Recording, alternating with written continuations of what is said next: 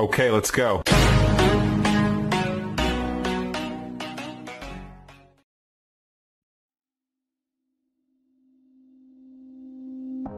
Hi guys, and welcome back to Victory channel. This is Linh, and today I'm gonna take you to an amazing topic, a hot topic that received a lot of attention from university students. Can you guess it? Yeah, this is learning English. Drop it.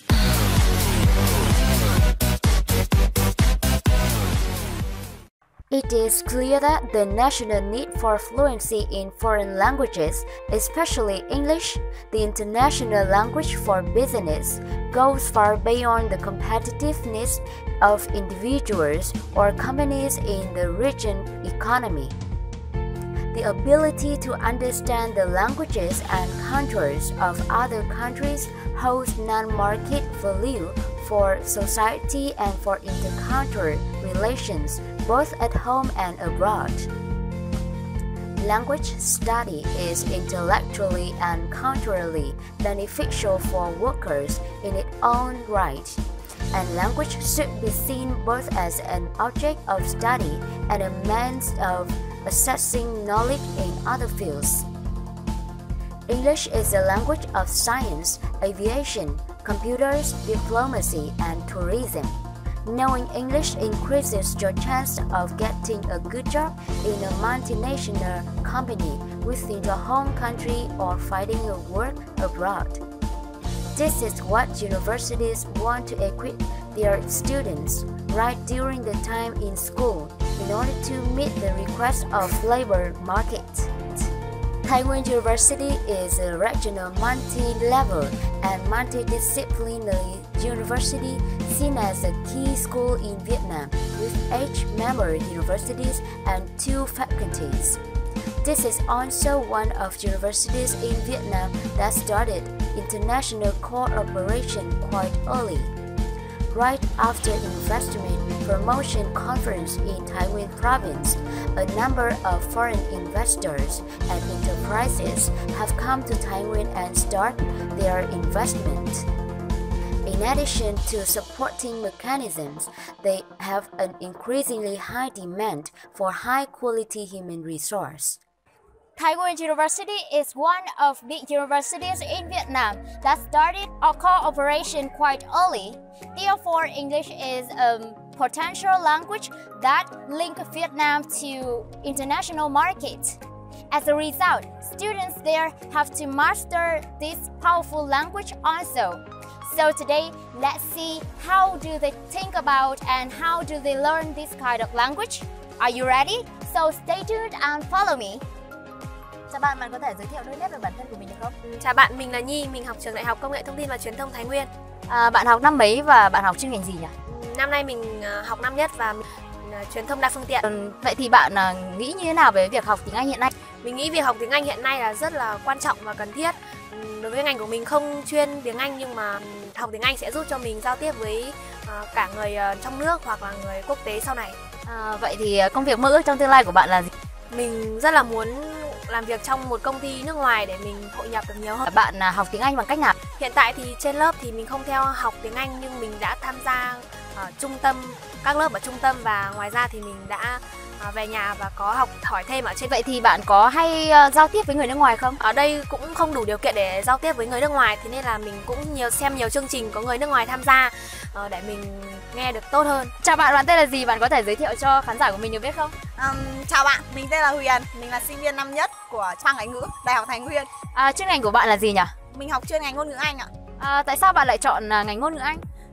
Tại vì tiếng Anh là môn yêu thích của mình từ khi còn tiểu học và mình cảm thấy môn học này thật sự cần thiết cho tương lai của mình.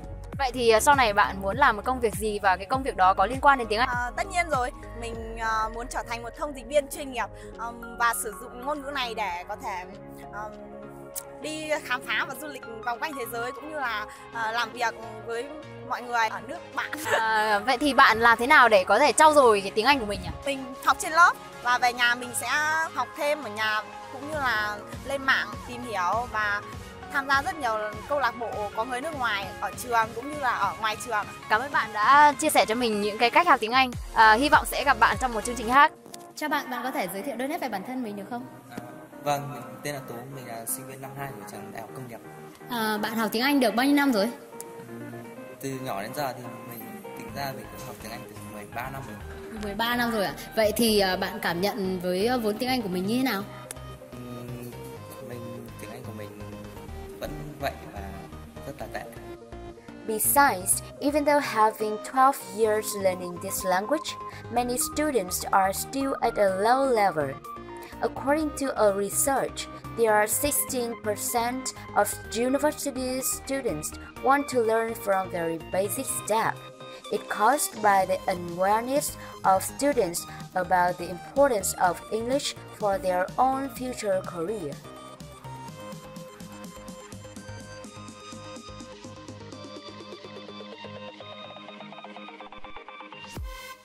And now I am here with Miss Linh, a teacher of School of Foreign Languages. Thank you for joining us today. Can you introduce briefly about yourself? Right, my name is Linh and I'm from the School of Foreign Languages, Thai Nguyen University. Okay, so how long have you been teaching here? Since my graduation in 2011, I have been working here in the School of Foreign Languages. So up to now, it has been, say, 7 years. 7 years. So, how do you think about the importance of English nowadays with the students? Well, in the area of globalization, English is a key to open the door of success. And also, it is a medium for people to gain the knowledge and skills. And also, very important, I have to say that this is very important. It is a must for people to survive in the context of globalization. Yeah. So, how do your students deal with this kind of language? Actually, since I started working here, I have been always teaching writing and reading skills. So people often think that they are not very important as speaking and listening in the communicative approach of teaching. But actually, I think that writing and reading, and also with speaking and listening, working with each other to help the student have the best communication skill. In my opinion, I see that nowadays students have more chance to access with the modern technology to develop their skills, all four skills. But I see that in the past, students were often good at writing and reading. But now, more and more students are more excelled at speaking and listening. They are more confident when speaking, especially in front of a lot of people. Technology is one thing, and the other thing is they have more environment to develop their soft skills. They try to do some part-time jobs, and also they attended a short course offered by our school to develop their soft skills. So in general, students are quite good at all four skills, and also other necessary skills for the future workplace. But I have to say, but some students, so just like every other subjects and areas, some are good and some are not so good. Some are not. I see. Okay, thank you so much for the time. Thank you very much. You're welcome. In general, to succeed in the business world, you are going to have to learn English fluently.